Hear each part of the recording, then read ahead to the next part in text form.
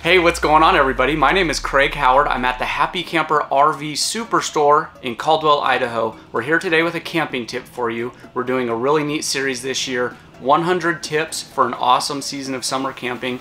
My tip for you today is an item that I think that you should have in your camping kit, your gear that you take camping, and that is a dry bag, or maybe multiple of these. Our family takes, we probably have 4 or 5 of these that we always take with us. So here it is, I'm gonna hold it up, kind of big. Actually, this isn't too big, but in the screen it looks huge.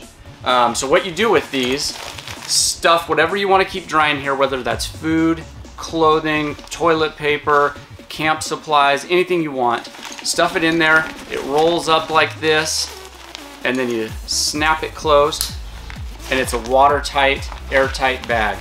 So these have become super valuable and practical for us. You saw in one of the last tips, we use this to hang food up in a tree. It's a great way to keep clothing dry if you know you're going to be in a wet environment, or even if just a good step to take. You're not planning on it being wet, but maybe it will get wet. I've used these before stuffing sweatshirts or other clothing items in, use that as a makeshift pillow. It's a super practical, very lightweight, you collapse it down really small, awesome tool. So I think that you should have some dry bags in your camping gear. So that's your tip for today. Join me tomorrow, we'll have another camping tip for you. I hope you're having an awesome summer of camping. We're almost 3/4 of the way through the summer, so if you haven't been out camping yet, you need to get out there. Summer is mostly done. Get out camping. We'll see you tomorrow. I'll have another camping tip for you. Cheers, bye-bye.